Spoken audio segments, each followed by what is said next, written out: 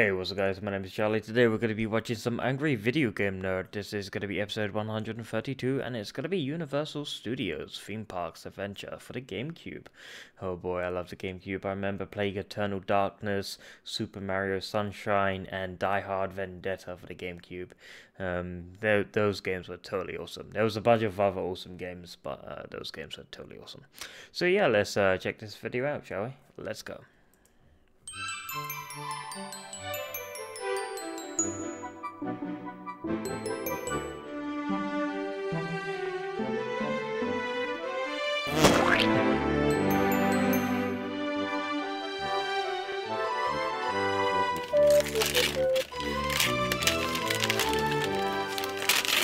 Universal Theme Park Adventure on Gamecube, a game based on a theme park that was based on movies by Universal Studios, the giant movie-making machine that made some of the greatest films of all time, from the classic monster movies of the 30s and 40s to the Spielberg masterpieces like Jaws, E.T., and Jurassic Park.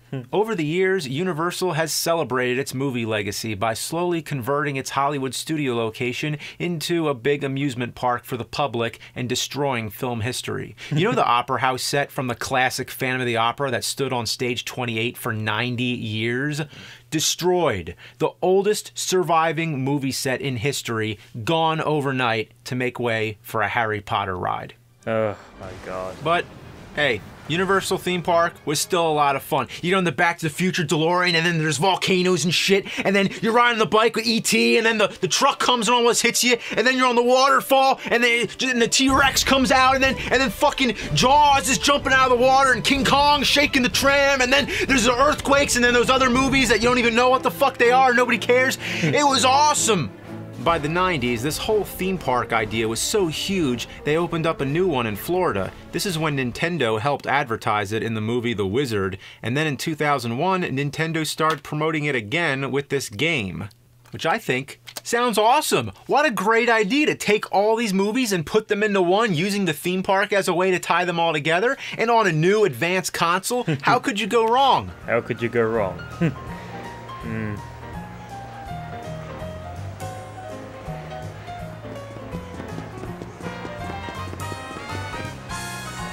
What? What's with the camera angles? What the fuck is this shit? You're a kid running around the park. While the graphics are fine and definitely seem to represent the basic idea of what a Universal theme park looks like, the camera angles are a problem. First of all, it never moves. You know how in most other three-dimensional games like Super Mario 64, which came out years before, the camera follows the character around. Here, the camera is in a fixed position and only switches to another angle when you reach a certain point on the screen. So you might have to run far into the distant background or all the way up into the foreground without even knowing what's ahead of you. So finding your way around is a total nightmare. Sometimes when you come to a new screen, you start out in the background. You're just a tiny dot somewhere on the screen, obscured by a crowd of people. Wow. Where am I? Oh, there I am. It's like a game of Where's Waldo. Now let's get on some rides. What's this? There's a line?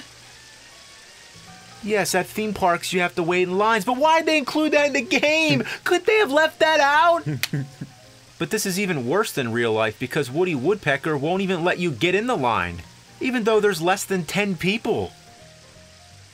Could you imagine going to Universal and the lines are that short? That would be your lucky day. That would be like a 2-minute wait. But no, Woody's gotta send you away. Like, go away, asshole.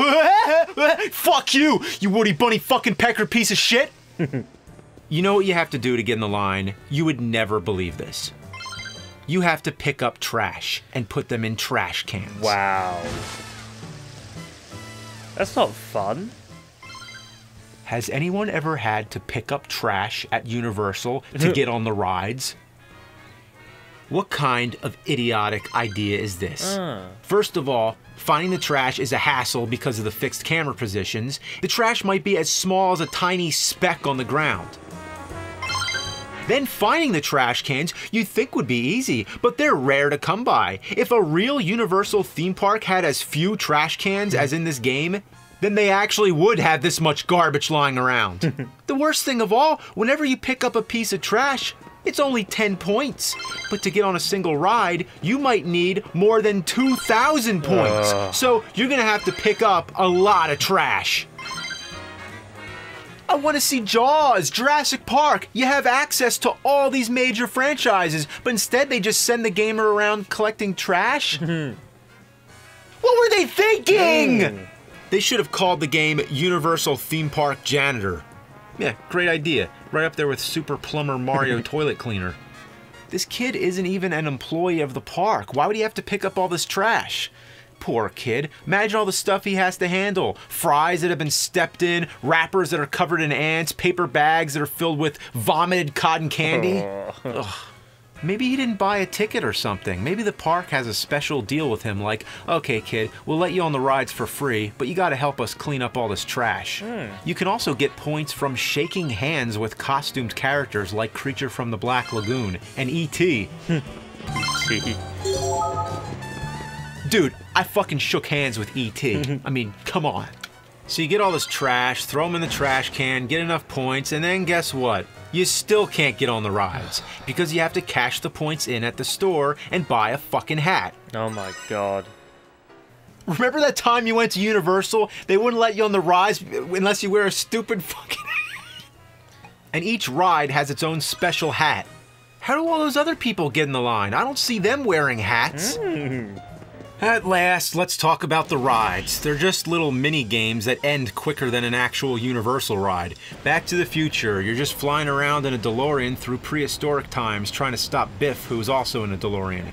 Jaws, you're on a boat trying to throw things at the shark. Surprisingly, the camera actually moves, but you still have no control over it. It takes forever to aim, and the shark moves way faster than you, so chances of hitting it are slim. You have as much luck trying to time jerking off onto a passing car. Believe it or not, this game actually makes the NES version of Jaws seem excellent. Jurassic Park, this is just a simple rail shooter. Move the crosshairs and shoot the dinosaurs. This may have worked as an arcade game that you drop a few quarters in, not something you'd sit and play at home. Like an arcade game, it's over just as fast, although much more expensive than 75 cents. E.T., yes, the dreaded E.T., made almost 20 years after the so-called worst game of all time on the Atari 2600. But would you believe, I shit you not, this version is far worse. The control is so bad, all you do is fall, fall, and fall. I can't figure out these controls, it makes me look like an idiot, but I swear, I'm really trying. Imagine playing Excitebike blindfolded, with the controller upside down coated in rubber cement while seated on a wild bull. And just when you start to get the hang of it, the game ends. Waterworld. Gotta include Waterworld whenever you're talking about great Universal classics. This one isn't even a game at all. It's just a virtual recreation of the Waterworld stunt show attraction at Universal Hollywood, which is a great stunt show, far better than the actual movie. So for those of you who didn't get to see it live, here you can witness the finale when they crash the plane into the water, splashing the front rows to an ecstatic, screaming crowd of nobody. Must be a slow day at Universal. Then there's Backdraft, which is surprisingly the longest of all the games and probably the best, or should I say the least worst. I feel bad for this young kid who has to put out fires without even wearing any protective gear. As always, you have no control over the camera and may not even see a fire until you run smack into it. The fatal flaw that destroys this almost playable game is the confusing controls. Every time you step into another room or the camera angle changes, the joystick becomes reversed, so you have to reorient yourself and figure out the controls again. It's a mess. And if it seems like I breezed through these really quickly, that's because they're over real quickly. There's nothing more to say. That's all, folks. They're mini-games, sub-games, an afterthought to the main game, which is just going around collecting garbage. A metaphor of my life. You'd think they would have made the rides the main part of the game, but instead they focused on the whole mission of trying to get on the rides. Which is very accurate to how the park is in real life. You ever been to Universal? All you do is stand in lines all day, and every once in a while you get on the ride. So this captures that experience perfectly. A virtual simulation of a day at Universal, with long hours of tedium with short bursts of excitement. Except if you're collecting trash the whole time. I should also mention that the main goal of the entire game is to collect stamps. Yeah, apparently there's a big stamp collecting contest going on at Universal, so every time you finish one of the rides, they give you a stamp. So shooting at dinosaurs, flying around a DeLorean, throwing barrels at sharks, all that is just about winning a stamp collecting contest. Oh, if I went on a ride at Universal and they gave me a stamp, I'd be like, what the hell is this? I'll tell you, that's one time at Universal when you'd see me throw something in the trash can, or better yet, I used a stamp on an envelope that I'd send a letter to the game developers asking them, how the fuck did you take so many popular franchises and fuck them up so bad? Even LJN, when they fucked up Jaws and Back to the Future, it was one at a time. Not all at once, and that was NES. This is GameCube. I thought by now games this horrible would be extinct. I didn't even know it was possible to make something so rancid. I guess we'll just leave it at, it was a poor excuse of a game, just a shitty exploitation to promote the theme park. But it even fails at that. It's the worst promotion of all time. Have you ever seen the Universal theme park TV commercials? They were never like, visit Universal Studios theme park, experience the thrill, ride the movies, pick up fucking trash. The only theme park on earth where you get to clean up after everybody else. Nothing gets you closer to the movies than wearing funny hats and collecting stamps. Book your trip now. But seriously, the park's dirty. We need someone to clean it. Well, only one more present left. You want to take a peek?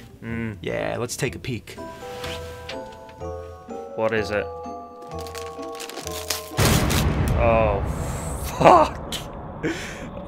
I shouldn't have asked.